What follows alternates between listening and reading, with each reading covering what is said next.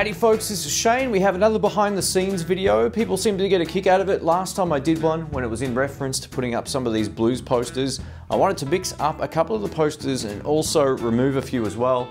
You might see that Muddy Waters Howling Wolf one over there. You might not be able to see it. It's basically that orange one right there next to the blue one.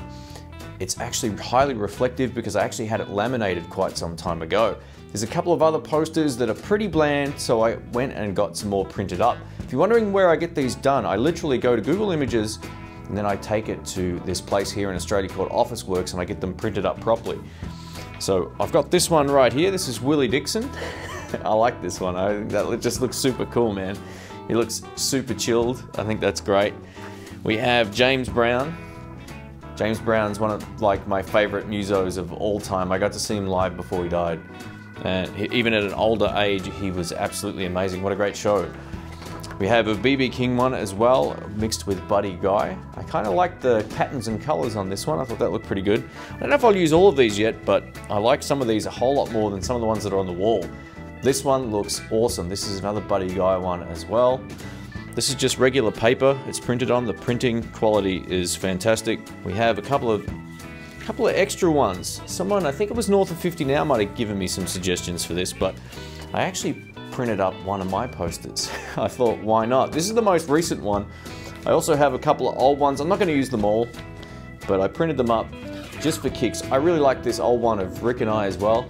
I think that looks pretty wild. So I definitely like some of these ones that I've had printed up. I don't know which ones I'm going to replace just yet, except I know I'm going to get rid of that Howlin' Wolf one, or at least maybe move it somewhere else. The other ones I'm not a huge fan of looking at the wall is that top right B.B. King one, the red one. It looks a little bit bland, to be honest. I think I'm going to get rid of that. I definitely don't like the Keith Richards one that's down there, this weird sort of painting. I thought I liked it when I first saw it, but I definitely got over it pretty quickly. And I'm probably going to get rid of the one on the top left as well. Dude's name totally escapes me, but I'm definitely going to get rid of those. This John Mayer one, I actually really like it. It's laminated, but it doesn't seem to have that, you know, the reflectivity that the one over here has. So that might stay. I kind of like that one. It's just a good point of difference from most of these older musos that are on the wall. All right, that sort of sucks. I don't know what actually happened, but I can't seem to find all the blue tack that I just purchased last time I did this. I had like 2 or 3 rows of it free. Anyway, who knows? It'll turn up somewhere. At least I can reuse this stuff. It's pretty new. So let's go ahead and start this off. Goodbye, reflection. Don't pull off the paint. I painted this room not long ago. The paint has a tendency of wanting to come off. So I did 2 coats, but a very, very quick 2 coats. I'm gonna go James Brown. James Brown, getting down. He was the master, man. He's such a great vocalist back in the day. He used to fine his band members every time they made a mistake. That's why they were so good. Forced them to, you know, practice and get it right, and be consistent. Hopefully that looks about right. That should look a whole lot less reflective. Let me check. Yep, awesome. So if you're wondering what that little circle thing is on the wall, it's one of those Groove Tube, you know, advertisements that come with Fender amps. I don't know why I stuck that on the wall. I think I just need to fill that little space. Looks kind of stupid, but I'll leave it where it is. All right, up next on the chopping block is that one on the top left. I can't stand that picture. I think part of the problem with this one is that it doesn't really fill the sheet properly as well, so it just doesn't quite look right. So yeah, I don't know. See all this white here? It doesn't really matter, but it's just a pretty bland picture. I thought it was good at the time. Should I chuck the Buddy Guy up there? It's a really great poster, this one. Yeah, let's do it. Put it up there. It's got Sonny Landreth on there as well, which is a great player. You don't know who he is, definitely look him up. Mark Knopfler says he's the greatest slide player ever, or at least alive, something like that. Derek Trucks is pretty friggin' great. And I'm not saying that's Sonny Landreth is my opinion on the best player ever, but when Mark Knopfler gives someone a compliment, people tend to listen. So yeah, Knopfler's one of my favorite players of all time. And it's just a real shame. I couldn't really find any really nice posters of Knopfler. I do have one on the wall, the Dire Straits one down the bottom here, but it looks like crap. That one's gonna go as well. Now, while I don't think that Clapton one is a bad poster, it's not a great poster, so I have a feeling I may move that to somewhere else, maybe on a different wall. Sometimes I get a shot across this wall, and I wouldn't mind some stuff on that side as well. I'll definitely keep that, but I might put it somewhere else. That's a lot easier. Should have just left the blue tack on the wall. I'll put up this photo of Rick and I and the guys. I like this poster. Nice and simple. Made it myself in Photoshop. Probably make it in Paint, it's that simple. You know, Rick's one of my favorite guitar players, so he's as good as most of these guys, if not probably better in his own way. Having a photographic memory is definitely the key to success if you're a muso. He's actually played with a lot of great players over the years too. But I reckon I forced him to play more original music than he's ever played in his life. Willie Dixon and B.B. King. Perfect.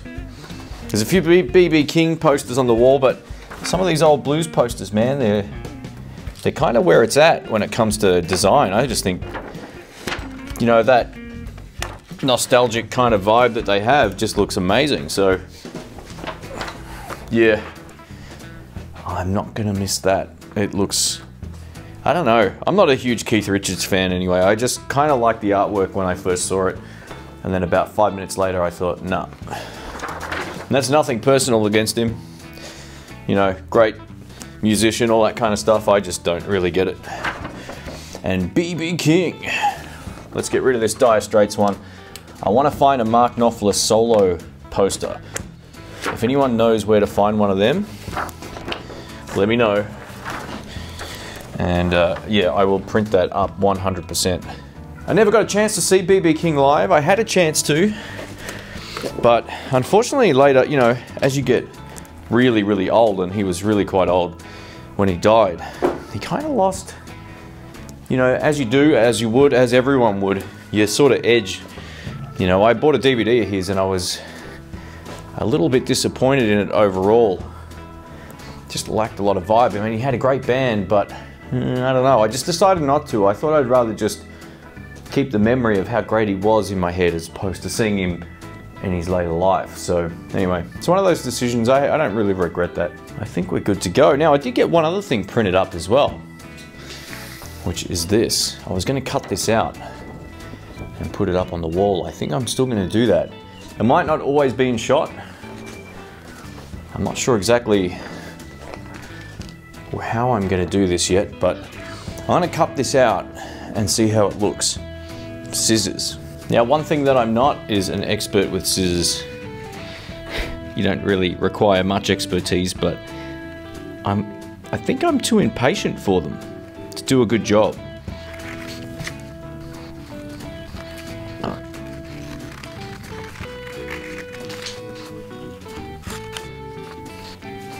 Alright, that wasn't too bad. I just need to fix the edges. They're not quite round. Maybe I should have got a smaller one. I know where it can go. It might look a bit weird, this orientation, but let's do this. Let's see if that kind of works. Yeah, done. That'll do. Don't necessarily like it that way around, but it fills a gap where that stupid little round thing was. And it's the same height, I guess, as well. So yeah, that'll do. I'll just put proper blue tack on and I think I'm good to go. So I think that's pretty much it. I have some space over there that I want to fill up with some posters as well on the other wall. I might do that now as well. Let's give that a go.